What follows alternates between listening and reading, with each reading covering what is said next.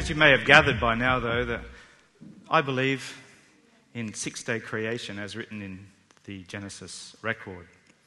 And that the creation of this universe, including the stars and galaxies, was on day 4 of creation week, about 6,000 or 7,000 years ago.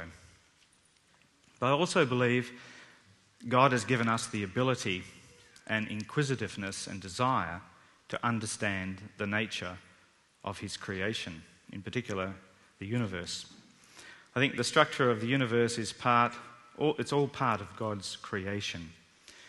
And it all came into existence by him and is preserved by him. Possibly one of the biggest, I would say probably the biggest question that we really have to answer if we take this position is to explain Starlight in this enormous universe. And I'm not going to talk about the size of the universe, but I find no problem with the distance scales in the universe that we see galaxies, for example, in the Hubble Deep Field, 6 or 7 billion light years away. And on the surface, that sounds like it should take light 6 or 7 billion years to get to Earth from those galaxies, assuming constant speed of light and so on.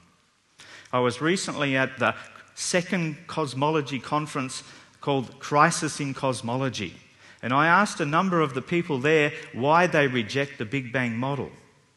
Ultimately, they came to the point where they said it's philosophical, because they don't want to accept a God or a creator.